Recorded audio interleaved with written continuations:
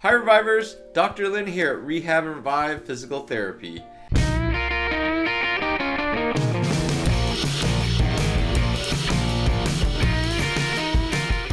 We get sent merchandise just to, be sponsors, but this one, we have no financial interest in this as well, so I'm not a stockholder or anything, but I think we were one of the earliest adopters back in 2013-14 to the Upright Pro.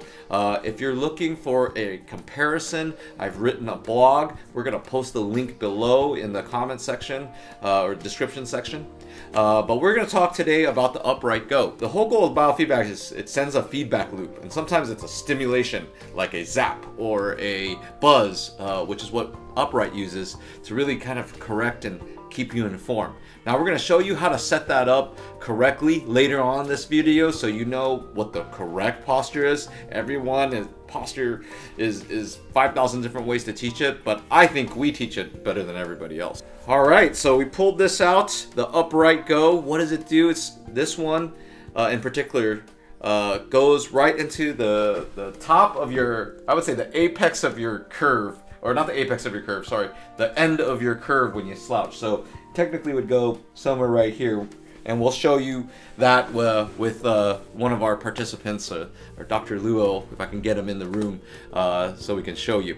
But the Upright Go, what it does, it buzzes you, and in basic, it can buzz you in many different ways. So you help learning, could have a short buzz, but it's not quiet. If you work in cubicles next to you, your colleague might hear you. So that's something very important to know. So I'll see if I can get this thing to buzz a little bit, and you can hear what that sounds like, at least from out here. You can do short, medium, long, and that's like the medium setting. So here's a strong one. That's pretty significant. And then there's a gentle one. But you still can hear it in a quiet room or in a library. So, and then they have like more short, so it's like a little buzz.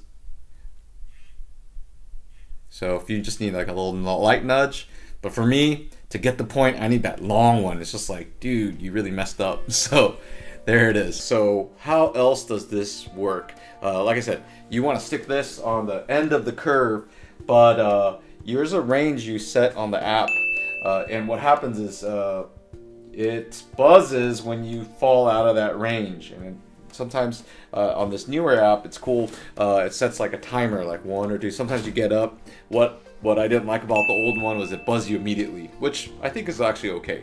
But at least if you're in a 2-3 second range, like you go pick up your dog or something like that, it's not going to buzz you and freak you out or anything like that. But so when you're out of that range, maybe for like 2, 3, 4 seconds, then it buzzes you and you're like, oh yeah.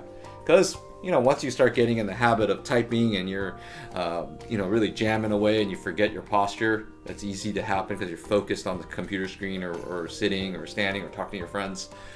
Then you want this to buzz you and get you back up. All right, we were able to snag Dr. Luo away from patients for a hot second to help us out and demonstrate.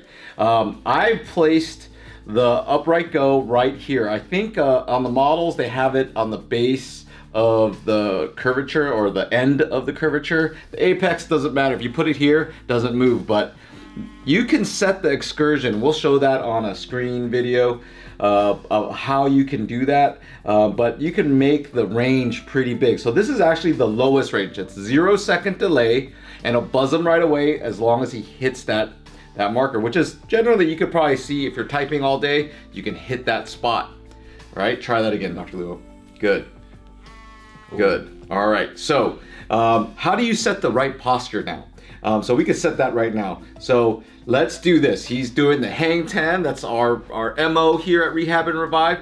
We're connecting 4 dots. Or the base of your throat, your sternum, your belly button, and your pubic bone. You can see, and we'll draw that line, one line, and he's putting his weight over his pubic bone, which is then slightly diagonal. It's about 15 degrees forward. And this is the right place. So we're gonna set that right now as I drop the phone. So that's the starting place. But now, okay, so his posture is set, and we've set the range. And I'll show you yep, and then exactly the shoulder setting. But go ahead and slouch again. And you can see we could fall prey to this real easily if we're engaged in our intense computer work. Okay, try that again. Right about there, good. And so this is cool because you'll have this in front of you, the app, but we're gonna switch to the furthest range on this. So I'm gonna switch that right now. So we're gonna set the tone here, and I'm gonna put this at the max range. You'll see how, I don't know, like this is pretty large range. If you got this bad posture, you need a lot of physical therapy. That's my guess, right? Like now he hits it. Like this is really bad. Like if you are in this posture, boy, you have probably other problems than your posture. Well, what do you think? I'm like, I think posture is your lowest concern at this moment. It might be your back, your neck, your shoulder. Oh, yeah. I don't know, whatever. That's the max range. That's at level 6. But let's go back. Like I said, I think if you're in that 0, 1, that's the best place to set it, which is cool. There's variability with the upright. But the one like critique I have to my friends at Upright is that when you go, you can overcompensate. There's a lot of people that will overcompensate, and you can see this. And Dr. Lou's got a great spine. He can show you that that's a lot of pain there, but a lot of people do this.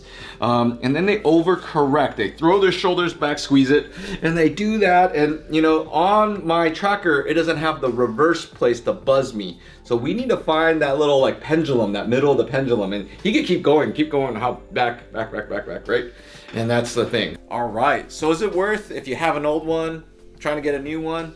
I think it's worth it to kind of revamp it. If you haven't used your 2014 Upright in forever, I think it's worth the 99 bucks, 100 bucks to spend on it.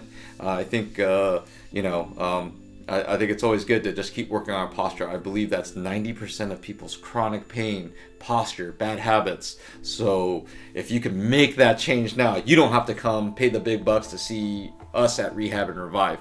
So I think it's worth the investment to make that change over. I think it's light. It's easy to plug in and all that fun stuff, and we'll talk about that more in my written review. But I do like this. I think there's more changes coming ahead as these guys improve the company. I think there's quicker, efficient ways to put this thing on. It's hard for me to do it myself. I know they got the necklace that's out there, kind of just sets it up. But I think there's something better out there. But no one has invented anything better just yet. So this is the best that there is right now. Super excited to be doing this for the next 3 weeks. So I'm Dr. Lin. Remember, we heal smarter, not harder.